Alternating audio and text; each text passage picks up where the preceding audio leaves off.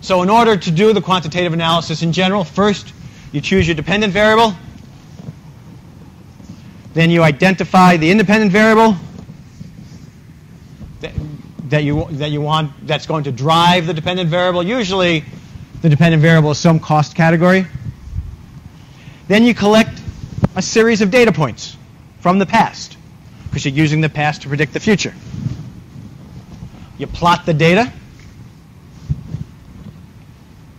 and then you do your math, and then you decide whether it makes sense. So here's some data points. 12 different data, 12 months in the year. The independent variable, the driver, is machine hours. And the dependent variable, the cost that you're looking for, is your indirect labor costs. So you're trying to determine what your indirect labor cost should be based upon machine hours. Okay? And you have 12 months. What do you say about this? It doesn't exactly fit to a line. You'd never expect data to be perfect. The only data that's ever perfect is kind of data related to physics, the physical laws of nature.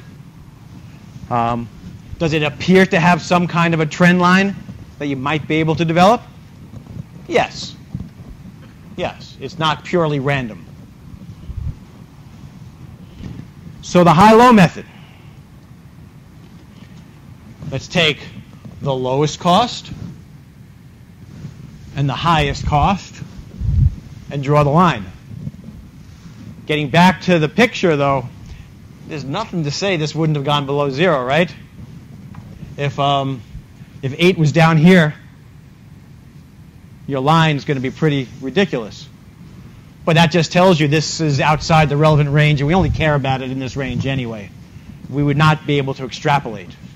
So you don't want it to be a negative fixed cost. But you might, within the relevant range to interpolate, you could still use that data even if 8 was all the way down there. But it would give you an odd result. So the high-low method just says take the highest data point and your lowest data point and find the equation of the line in between. How many of you think you could do that?